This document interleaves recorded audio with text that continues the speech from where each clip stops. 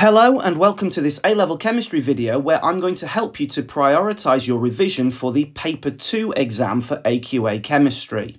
There are 21 different topics that you can be assessed on Paper 2, and I've done an in-depth exam analysis of all of the Paper 2s that there have been to help you find out the answers to these questions. Which topics come up the most often and which are worth the most marks? Are there some really consistent topics that are assessed every time? And are there some parts of topics that come up more than others? I'll answer all of those in this video.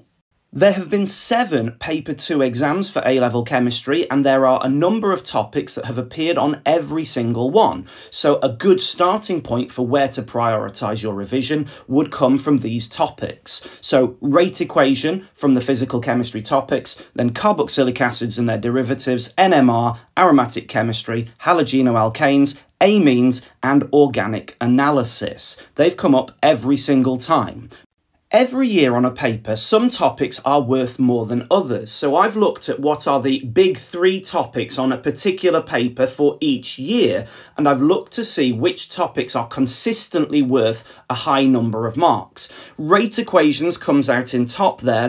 6 times on papers, it's been one of the biggest 3 topics on that paper. Amount of substance follows closely behind that, as does the first organic topic, carboxylic acids and derivatives, and then KC. These topics make up the heavy hitters, if you like, on a particular paper, being worth the most marks for that particular year.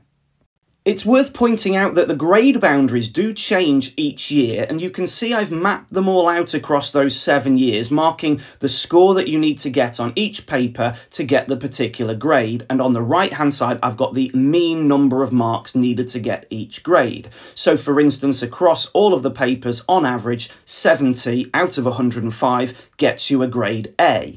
It's always worth looking at the particular mark breakdown through that lens of the grade that you're aiming for in order to better put that into context. If we dig more deeply into the marks available for each topic across those 7 papers, you can see a more clear pattern emerging of which topics you should prioritise, because firmly in the lead is the rate equations topic, making up nearly 12% of the paper on average across those 7 years. And closely behind that comes amount of substance and carboxylic acids and derivatives, then NMR. So all of those topics are the ones that were the heavy hitters that I mentioned previously. And then the equilibria comes in 5th place with an average of 7 marks per paper across those 7 years on average overall. Obviously, there are no guarantees that this pattern will continue into 2024, so clearly I need to say that you should revise everything, but when considering what you need to prioritise, this should be a helpful starting point for the top 5 topics on average across those years. And if we go a little bit further down the list, you can see 4 more organic chemistry topics worth 6 marks each per paper.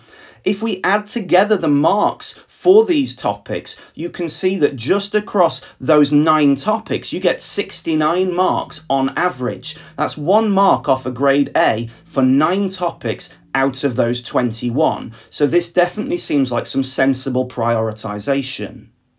If you prefer to see things in graphical form, we've got the same data, the same spread, and obviously the same conclusion. It looks even more stark like this, that the rate equation is firmly in the lead, and we've got those other topics following close behind. But then it actually paints quite a strange picture, because there's some topics that really aren't assessed very much at all. Alkanes and bonding and isomerism, really on average, those final 5 topics are worth about as much as rate equations, only once you've added them all together. This graph shows us the spread of marks across the different years, and you can see that rate equations is really consistently assessed every year. Quite a significant number of marks comes up from back in 2017, which is the dark blue at the bottom, and then 2023 is the even darker blue at the top. And so you can see that these heavy hitters on the left-hand side, they are pretty consistent.